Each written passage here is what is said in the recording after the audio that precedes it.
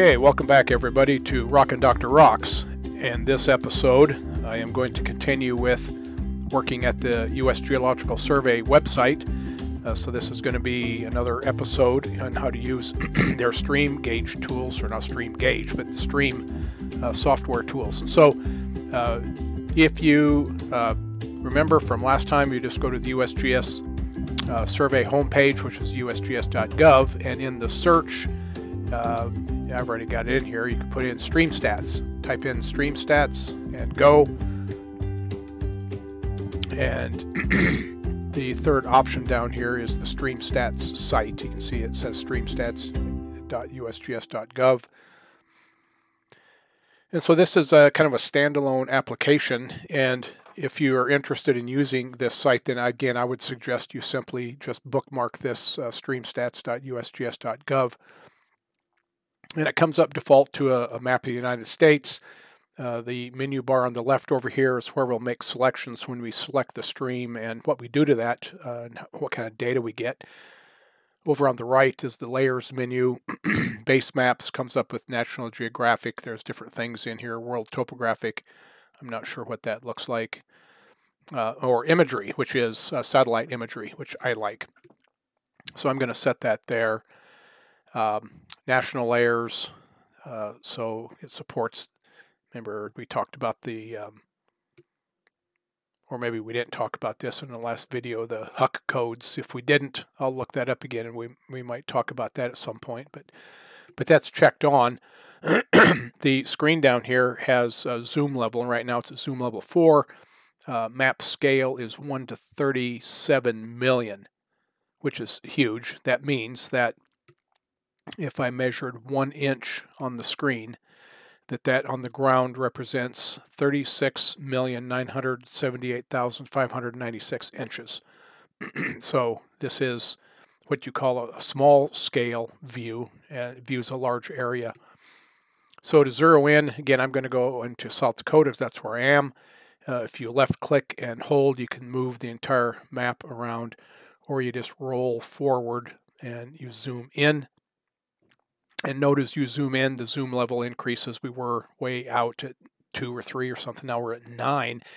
And as we zoom in, things start to open up and become options on the left side over here. And right now we're at states, so South Dakota or Montana. And application layer showed up over here. And so if we click that down, we see that we're seeing stream gauge stations. So if I turn that off, they go away. I turn it on, they stay. So this will be helpful to zero in on a location you want to do. So what I'm going to do today is delineate a watershed, and then in later videos I will use the data that we collect today and actually do something with it that I think is pretty cool. And again, it's really simple things that you can do as well for the area you live. So we continue to zoom in, and again now we're at 11, and I'm in South Dakota, so the Montana went away. And you can either enter in a state and it'll zoom you to it, or you just zoom in on where you want. So you can see the stream gauge network, and Rapid City is right here. You can see the Rapid City area, and all the blue triangles are USGS stream gauge stations, and the ones that are on this kind of curved line coming through Rapid City and then heading out east of Rapid City, this is Rapid Creek. So we zoom in again, they get a little more detail on town. Continue to zoom in, now we're at level 13. You can start to see streets in town, the downtown area. In fact, this is the same imagery I think that's on Google Earth, and so I could zoom in on my house. I'm pretty sure it shows here. Here's where we are, right out here. I see my street already. And yes, indeedy, there's my house right here. And this is last year because Chardon Lake Road is under construction. It's done now. They widened it, put in curb and gutter and sewer drainage and all that kind of stuff. Okay, zoom back out. And I am going to start at this gauge site right here. So if we look at Rapid City here, and it's hard to kind of see because this is a two-dimensional map. But this ridge that goes north and south right through Rapid City, this is a hogback ridge. We have been up on top of the Hogback Dinosaur Park. I've done some videos up there looking at the fire smoke. Briggs and I walked on the trail system that's up here in this area. So this is the ridge that goes through town, and it is split by what's called a water gap. So Rapid Creek goes through this, and there is a gauge right down here. We can click on that square, and this is Rapid Creek at Rapid City, gauge number 064140000. And again, you can link to the NWIS page, or you can go to the StreamStats page, which gives you a lot of the StreamStats information that we're going to be looking up here as we go through this exercise.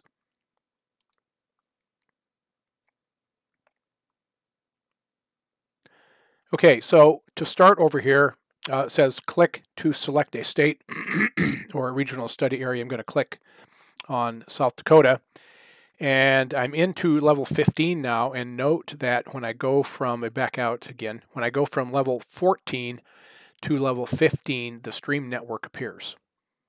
And here's the streams that are delineated. And at this point, I can begin to delineate a watershed. And I can go in, let's see how far you can go in, 16 there, 17, 18, 19, so 19. And so these blue, these are pixels, these are squares in here. These have been delineated using various techniques, and this is the representation of the stream coverage for the USGS water network. And so delineating a watershed simply means that I can, using this tool that we're going to go into, I can click on any one of these blue cells anywhere on this map as long as you're in level 15 or higher, and it will delineate the watershed, which means that it will calculate and outline the physical area that contributes to drainage to this site. And so I'm going to go to delineate, click delineate, and it says to click on a blue stream cell to start the delineation process. I'm going to close the layers down, and I'm going to click on a couple of cells above this little tributary coming in, and it says my click point is valid. It's delineating my watershed, and here we are. Okay, so this is the contributing watershed area to this pour point, the point I clicked in Rapid City in the Hogback area down on Rapid Creek, that USGS stream gauge. And all the area that's shown in this yellow shade is contributing runoff to that watershed.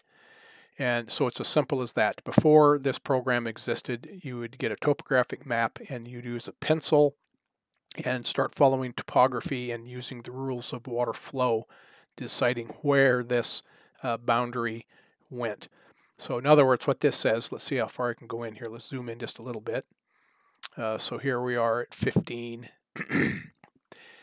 And so a water droplet falling right on this road, right on the watershed boundary, is the one that has the decision. Is it going to go to the east and get in this watershed over here, or it's going to go to the west and get in the watershed that we just delineated?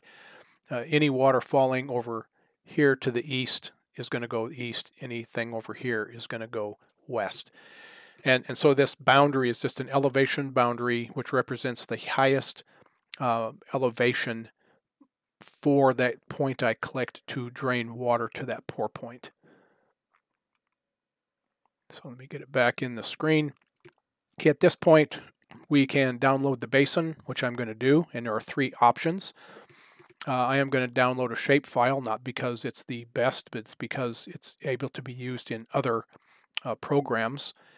And so I'm just going to save it to my downloads is fine. And I'm going to just call it Rapid Creek at Rapid City, rcrc.zip, save. And now we have that saved. Okay, the other thing we can do on this is we hit continue, and it will come back with a set of data for this watershed, which I will also download And like I said, in a later video, we will use that and actually do some things. So peak flow statistics and bank full statistics, we want those, so I click those. And then basin characteristics are a list of parameters that it will calculate for your basin. So the perimeter of the drainage area, that's like the length along this white line outlining this basin, so we'll have it return that. Basin slope, we'll have it return that. The basin shape parameter, return that. I already just did contributing flow and change in elevation. Up above, mean basin elevation, maximum basin elevation, percent lakes, percent developed land. So you can see part of this is in West Rapid City. The rest of this is pretty much undeveloped. So most likely it's going to be a relatively small area of developed land. Impervious area, yes, an impervious area is important for watershed runoff because the more development there is, say building buildings and parking lots and roads, that changes the status of the land from something that would typically infiltrate water immediately upon rain and run it off immediately. So what that means is the higher the impervious percentage in a watershed, the more water that is going to be returned to the stream channels faster and give higher peak flows sooner in the streams. Longest length of the flow path, we'll take that. Limestone geology, yes, we have a lot of limestone bedrock in here. We'll see what the percent of that is. Minimum basin elevation, area covered by non-contributed drainage area. I'm just going to click all of these. And instead of me reading all of them, I encourage you to go to this site and look at these things. And you can do this for a watershed where you live. You know, go to this website, zoom in, find a stream gauge near where you live, and then go through and delineate a watershed based on that gauge and start to get an idea of how water flows and how water moves in your area. Okay, so right now it's calculating all these statistics that I just checked, and it's done. Okay, so the basin characteristics, contributing drainage area above this pour point. Remember, we clicked on this point down here in the middle of Rapid City, and the contributing drainage area upstream, all this area in shaded yellow is 413.06 square miles. Okay, the basin perimeter, 180.5 miles around that white line. Elevation, 5668. Max elevation, 7,176 feet, so almost 7,200 feet up here somewhere along this ridge. Lakes, 0.49%, so pretty small. Let's find that impervious right here. Was that impervious? I think that was. So pretty low, 1.13%. Again, it's just this little area down here that's impervious. But all these statistics, you know, come with this. And we click this now and we get this report. And you can enter, again, if you're printing this off, and my students will do this for class, you know, they put a title in here. They can enter comments about what's going on in here. And it shows a map with your clicked point or your pour point and the lat long of that point, the date that this was run, all of the basin parameters that we checked, plus statistics that we can use for other evaluations. And so these pieces of information here, we're not going to go through that on this video, but on future videos we will do that. So that's the report, and we hit download, and again I'm going to save this as a CSV, a comma separated value, because this will be able to be used in a spreadsheet. And we're going to do the same area in downloads, and we're going to call it again RC and click save, close, and then we're done. Okay, and that's all there is to it. So Again, once you're in here, you can go back and click on South Dakota, and it should come up and say, "Do you want to start over?" Yes, and you hit yes, and it kicks you way out, so you can go in and do another one. Okay, so have fun with this. This is a pretty cool tool. It's a pretty powerful tool. It is something that is relatively new, just a few years old. That all the things I showed you, you had to calculate by hand prior to this coming out, and now it's here readily available, free online at streamstats.usgs.gov. So give this video a thumbs up if you like this. Let me know in the comments if you log on to this site and try this with a stream channel near your location and what your results were. Thanks for watching. See ya.